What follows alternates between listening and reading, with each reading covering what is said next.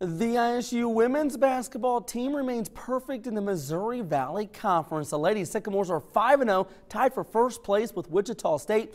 Big reason ISU's in first place is their defense. The Lady Sycamores are ranked second in the MVC, allowing just over 60 points per game. As good as D as they've played, their defensive-minded head coach Terry Morin wants them to play even better.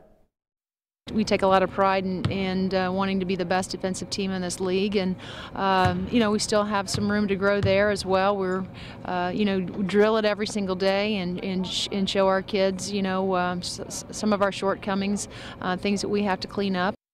The Lady Sycamores return back to action Saturday at the Holman Center at 2:05 p.m. against Missouri State.